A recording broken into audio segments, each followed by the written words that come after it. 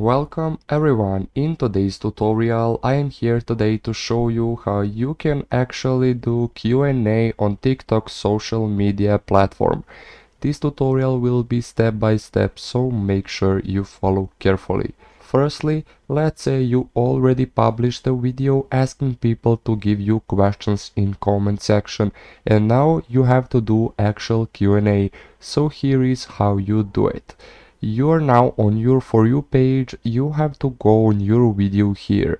I will pick just example of my long ago commented videos. Now after you found comment that you would like to use in your video, just hold it until you get various options, and then you click first option, which is reply with video.